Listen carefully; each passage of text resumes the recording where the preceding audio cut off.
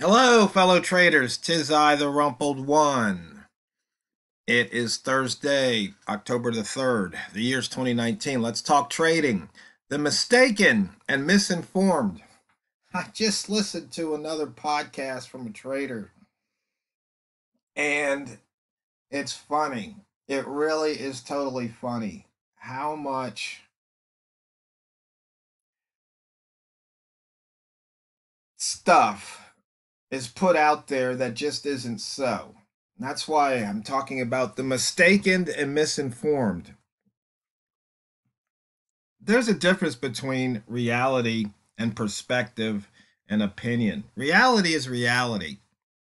It is what it is. You can call something something else. A rose by any other name is still a rose. What's this got to do with trading? Everything. People put out these trading podcasts and videos and forum posts, etc. But most of them, or some of them, have one thing in mind, and that's to sell you something. And I heard this guy talking, and he talked about the something platinum. Ooh, platinum. I gotta have that. I need the platinum one. I mean, really get real. And then he goes on to describe some bunch of squiggly line stuff. And what was really funny is he couldn't even remember the exact name of some of these things. And then he starts talking about MACD and these magic numbers. Hey, I'm going to admit it straight up. I fell for that nonsense, about maybe 20 years ago or so. I will admit it. There's a buddy of mine, hey, Wild Super. It's up in Canada. And he used to, feed me his secret MACD numbers. And I fell for it. Hey, Wild was a good trader. I learned a few things from him. But when I look back, I have to laugh at myself. There are no magic numbers.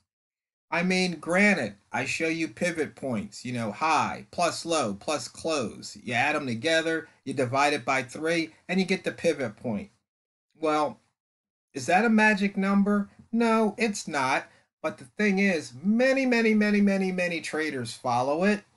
And I run the statistics and I show you how the distance between open and pivot is usually covered on a regular recurring basis. Very few pivots are missed. And you see, but I don't fall for the magic about that number. I mean, you could just say, hey, how many times does price go open plus 25 or open plus 30? I do that. It's in my frequency distributions. That's what the buy zone is based off of. So I'm not mistaken, nor am I misinformed about these things. But there's just so much information out there that isn't so. In fact, it happens everywhere, like in the prepper community. People who prepare for disasters. My friend calls it the prepper industry because I mean, on a daily basis, somebody's trying to sell me a knife or a flashlight. I've got plenty of both. I don't need any more. But they make you think if you don't have this one, you're going to die. And it's just like in trading. These people banter around terms um, like price action, but they never define it. And it's real simple. Deming said it the best. If you can't explain what you're doing as a process, then you don't know what you're doing. It's just that simple. And so I just want to put this out there. Don't be mistaken. Don't be misinformed. And just don't buy the BS that they're peddling. I know that might sound a little opinionated, and yes, it is, but it's based in fact. Just like when I tell you, if you don't have your risk management in place and you lose more per trade than you're willing to lose, you're on the path to financial ruin as far as your portfolio goal goes. Now, remember, boys and girls, these videos are for educational purposes only, and your results may differ from mine. And Forex is very, very risky when you trade. Any trading's risky. Therefore, if you need financial advice, seek it from an accredited financial professional. So when they lose your money, you know it was lost by an accredited financial professional rather than some Yahoo you listen to on YouTube. Blank chart, daily chart. Look at that. The yen dropped again.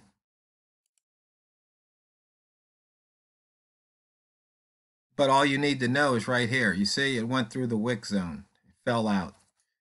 I mean, happens every day. You're going to get almost that every day, with the exception sometimes it doesn't leave the wick zone and you get an inside bar, right? And let's see, here we got the weekly chart. 26 pips below the weekly low at the moment. Sorry, the previous week's low. We're 20 pips off the weekly bottom here. Now 19, so we're in the rat zone.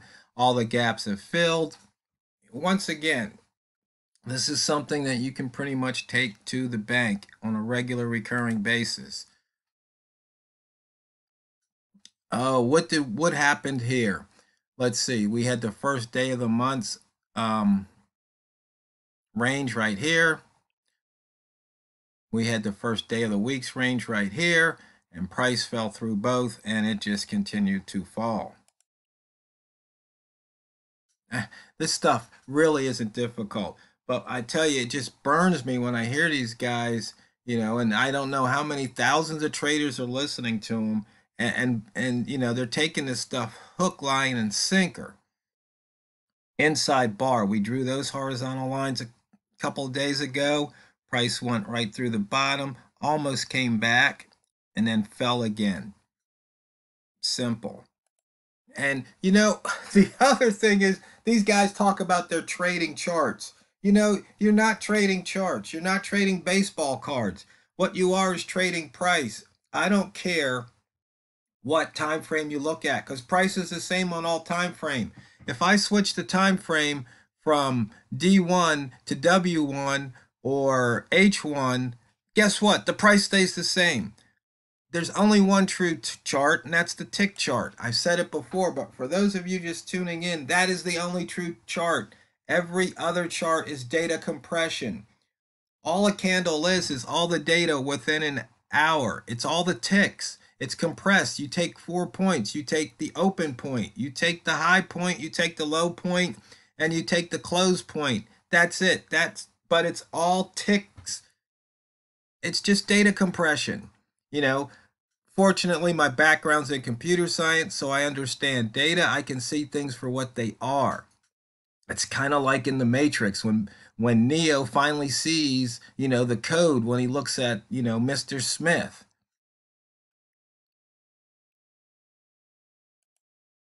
I don't know. I guess that video or that podcast got me kind of worked up because I just hate listening to that stuff, because I just feel for the traders out there that are going to, go down that path. Okay, buy zone. We had the pivot point above the buy zone, so we would ignore the short trigger. But here, price went in the buy zone. You took that trade. Looks like it was either a scratch trade or you got stopped out. And since it didn't reach the pivot point, you see here, it went above the open, fell below. It's like, hey, wait a minute. What else do we know? I think we know one other piece of information here. We had the weekly open right there and the pivot point that was missed. So price goes above the daily, gets it between the zone, comes out of the zone between the weekly and the daily. That means it came out the south side. That means you want to be short, taking that short signal, and you got the rest. Green rats, get ready. As you can see, we just punched through the rat zone here, put a new low in, and now we've got a new rat zone. Now, remember I told you earlier about the weekly and the monthly pivots. We took those out. In fact, we hit S2 on the daily, S2 on the weekly, and now it's a return. what I think's happening is that NFP is going to be out tomorrow, so they're just kind of like cleaning the slate so they can move price. They're probably accumulating. We've got the pivot missed here and a pivot missed here, but as you can see, two missed pivots so far this month, one last month, but then you have to go all the way back to May. Once again, this is simple statistics, okay? Nothing, no higher math involved here, really. There's none. You can look here. We have lines every 10 pips. We know price doesn't like to stay between the lines. Okay, on the euro yen, I wonder why I must have switched over to the euro yen. I was going to probably show you guys something about that. But here on the dollar yen, you do have some hours where price doesn't leave it, but that just means it's accumulating, and then boom, it has to leave that area. Price just doesn't like to stay within those lines. It has to move, it has to range, unless the market's closed, right? Because that's what price does. It moves. And it doesn't move sideways, it moves up and down. Wick zone, in and out, just like every day. Every day. You can take this to the bank. And at the tick level, you can see here, we're just kind of waffling around a couple of pip zone. Einstein line, sometimes you just get lucky. In fact, every time you win, it's luck because you can't count on the outcome of any particular trade. So right there, you got the short signal and boom, as John Madden would say.